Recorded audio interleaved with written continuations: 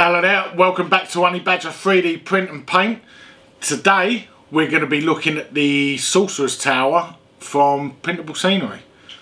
But before we do that, roll those credits.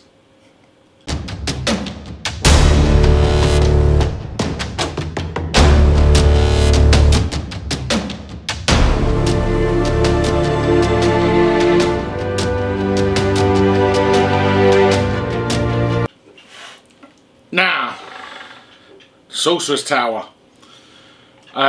This is from Printable Scenery. Some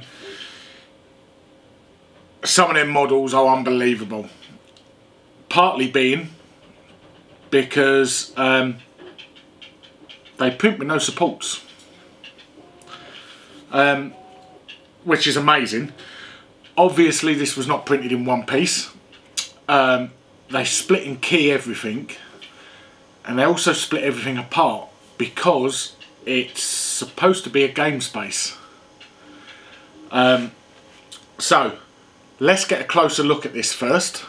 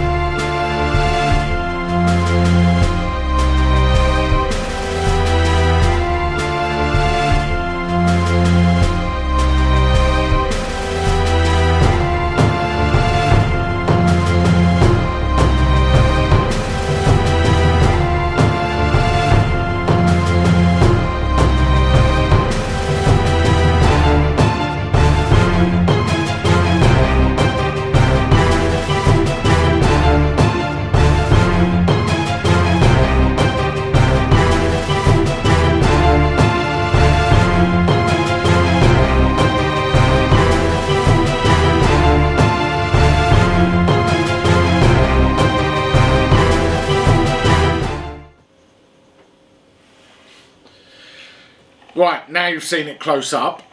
The reason this is supposed to be a playable game space is it comes apart. Every piece comes apart and is exactly as it should be inside. Stairs, flooring, roof, everything comes apart. So you see in there, it's just a normal building. The doors all open and close. You'll see that I've actually put some LED bulbs in mine, so of a night time you can turn all them on, and out of all the windows you get glowing green light, red light, whatever light colour you want to use.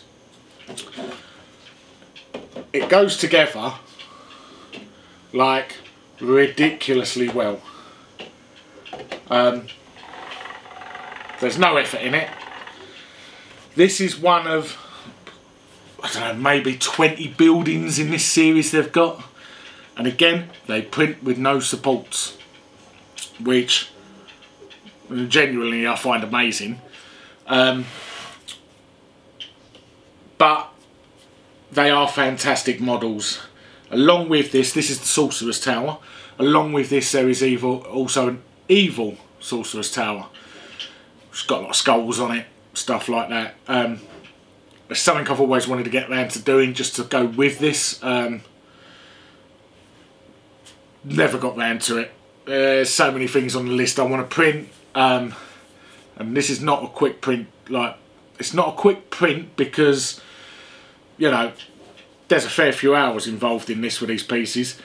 But what it isn't is a quick paint job. A paint job on this seemed to take me forever. Now I love the way it came out, but it took forever. Just doing the stonework alone was a long job, and then painting all the timbers, that took a while, and it was boring. and to be honest, I don't want to ever have to do it again. But I do love the way this come out. We don't play any tabletop games, so this just sits on my shelf with all my other stuff.